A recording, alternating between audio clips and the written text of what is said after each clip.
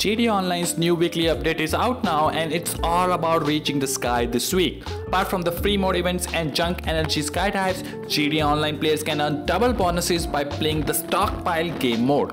It is one of the best adversary modes where players must collect briefcases in the sky while flying an aircraft.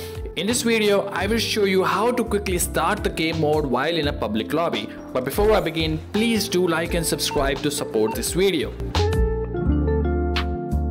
First, players must open the pause menu, go to Online tab, select Jobs, choose Play Jobs, select Rockstar Created, go to Adversary Modes, scroll upwards and select any of the Stockpile games, guys. Let's quickly start a match and check how it looks in 2023. Hope you enjoyed it. If you do like and subscribe.